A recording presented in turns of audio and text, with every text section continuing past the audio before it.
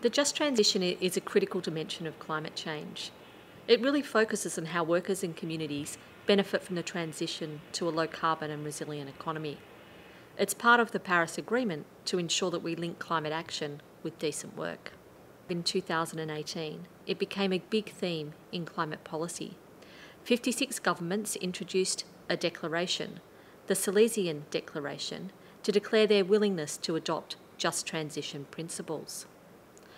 But also the PRI launched an investor commitment to support a just transition on climate change, with more than 120 investors representing $6 trillion in assets under management supporting it. For the PRI, it's important that investors do not view climate change and social issues in isolations, but really view it much more holistically. Why should investors take action? There are a number of reasons. Firstly, it enhances our ability to understand systemic risk. It's then consistent with the fiduciary duty to integrate ESG issues, particularly the S of social, into climate action.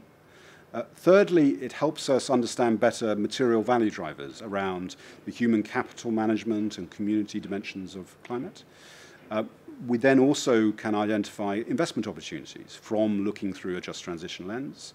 And finally, it enables investors to really play a stronger role in terms of societal goals, not least the Sustainable Development Goals.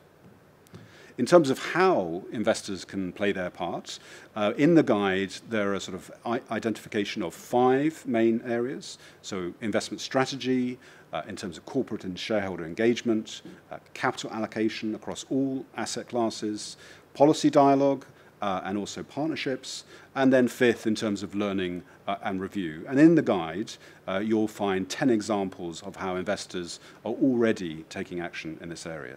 The just transition is the next frontier for investor action on climate change.